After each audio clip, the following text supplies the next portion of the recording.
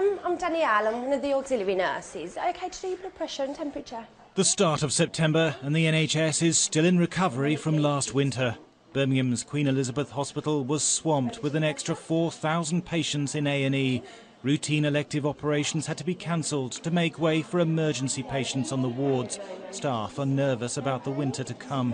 Well, we've been working over the summer 7 days a week into the night in surgery to catch up with what happened to us last winter in displacing elective patients, and our staff have really risen to that challenge and done it. And people can do that for a short period, but they can't do it in a sustained way.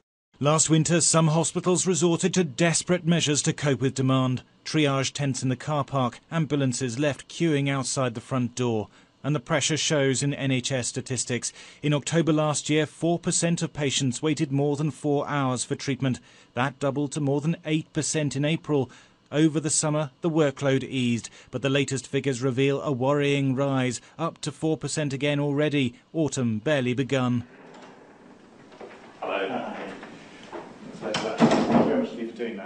In an exclusive interview with Sky News, the Health Secretary said an extra £500 million of government money will help to prevent serious problems, but he admits to being concerned.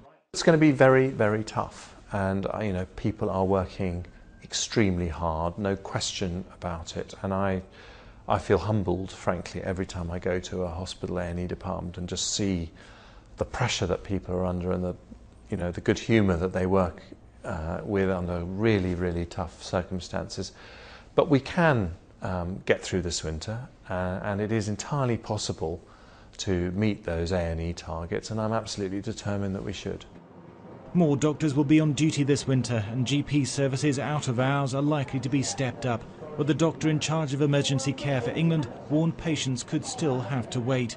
Waiting would be a compromise. So safety is the priority, and we will endeavour to do everything we can to maximise the way patients receive their care and as quickly and as optimally as possible in the system.